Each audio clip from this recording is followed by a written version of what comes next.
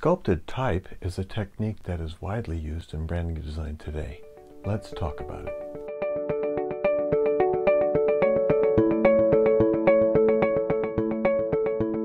Before the invention of movable type, illustrated manuscripts featured hand-rendered lettering and embellished capitals.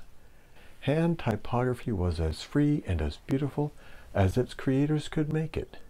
Although Gutenberg's invention of movable type allowed more books to be printed, type was limited to flat baselines, with letters all the same height.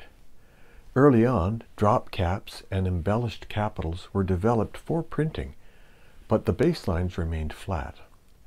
Over the years, the appetite rose for customized, or as I like to call it, sculpted type, with non-linear baselines and flourishes. The beauty of what I call sculpted type, non-linear baselines, along with flourishes and swashes, is even more impressive when we consider that this typography was rendered by hand. With the advent of the desktop computer, every designer has become a de facto typesetter, although with many of Gutenberg's original limitations. However, we now have digital tools for creating word marks with non-linear baselines that Gutenberg didn't have. With hand skills, even if digitally executed, one can produce excellent sculpted type for a wide variety of applications, including branding design. Both Photoshop and Illustrator, and other similar software counterparts, have type warp tools for doing this.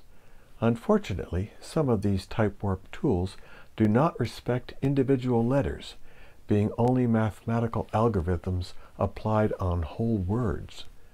The best practitioners of sculpted type tend not to use these tools, and I strongly recommend against them also. Instead, designers can achieve much better results by changing individual letters with the shear tool and fine-tuning letters by moving vector anchor points individually. Note that with the exception of the splayed arc, the verticals in each letter remain vertical. Text warp tools don't do that so well in some of these configurations. Flourishes and swashes, visual processing technique number 6, are frequent welcome additions to sculpted type. This approach can be particularly effective in wordmark design to evoke associations either with old-fashioned nostalgia or futuristic mystique. Sculpted type is popular with several sectors of identity design. For instance, music bands, especially in the heavy metal genre, often use sculpted type for their identities. Unfortunately, it is surprising how often legibility will be sacrificed for some perceived cool factor. Illustrated here are mostly legible samples. Others are nearly impossible to read. It almost seems as though the designs are manifesting the nihilistic sentiments these groups seem to both espouse and engender, and are almost daring the reader to understand the wordmark. If so, they are defeating a wordmark's very purpose. Certain segments of the book industry, especially in the fantasy genre, make use of sculpted type. Note how these do not lack for personality, and yet are far more legible overall than the identities for bands. Restaurant identities often employ sculpted type as a way to show fun, entertainment, old-fashioned values. Sculpted type is a favorite of the beverage industry for both alcoholic and non-alcoholic products. The food industry is a heavy user of this technique. Many artists don't even start with existing fonts, and most do not use type warp tools.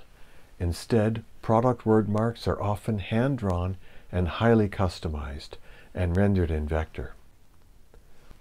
Sculpted type has probably entered the subconscious of all of us. Many of us begin our days looking at sculpted type on the breakfast table without even thinking about it. Sculpted type is here to stay. It's not what's needed for all word marks, but when it works well, it is a remarkable technique. Sculpted type is the 10th of the 10 visual techniques for logo design. To review, they are containment, planar or silhouette, fragmentation, unique coincidence, linear treatment. ligature swashes and flourishes, negative shapes, essence, system of shapes, and sculpted type.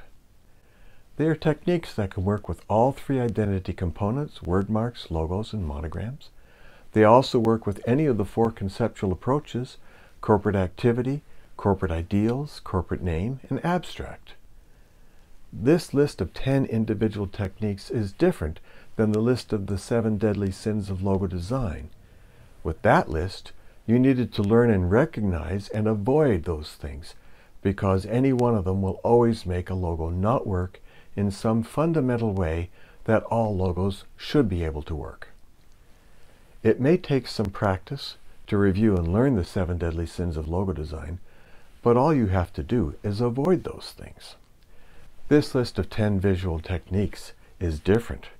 It is not enough to just recognize them. One must actually gain some skills in each of them and learn to use them. This will not happen instantly, and it will take some work. But these are the kinds of skills that a branding designer needs to have ready for any task. This is where the artistry of logo design happens. You may need to review these 10 visual techniques with every new branding design project. But rest assured, these various skills are learnable and they do bear fruit. For more information, go to logodesigntheory.com. If you found this helpful, be sure to like this video, subscribe, and share this with anyone who needs to know more about logo design.